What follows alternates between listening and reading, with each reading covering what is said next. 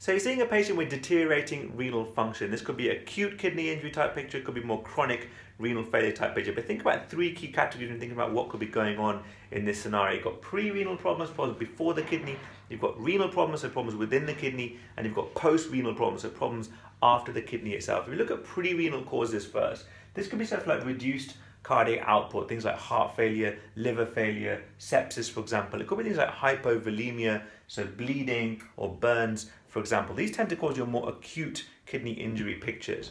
Then you've got your problems within the kidney itself. Now, these could be conditions that affect the kidney as well as other parts of the body, things like diabetes, things like hypertension, myeloma perhaps, but it could be things that more predominantly affect the kidneys, but of course could affect other parts of the body as well. But things like glomerulonephritis, things like interstitial nephritis, things like polycystic kidney disease, for example, and a whole list of medications that can cause kidney problems, but things like ACE inhibitors, things like NSAIDs, things like lithium, things like aminoglycosides, gentamicin, for example, can cause renal causes. Then you've got your post-renal causes. This is basically when you get outflow obstruction of urine due to various things like prostate problems, BPH, or prostate cancer. It could be things like renal stones. It could be things like pelvic masses, and it could be things like blocked urinary catheters as well. So a variety of causes. Split it first into a more acute or chronic picture, and then try and think of it in terms of pre-renal, renal, or post-renal causes. Hope this helps.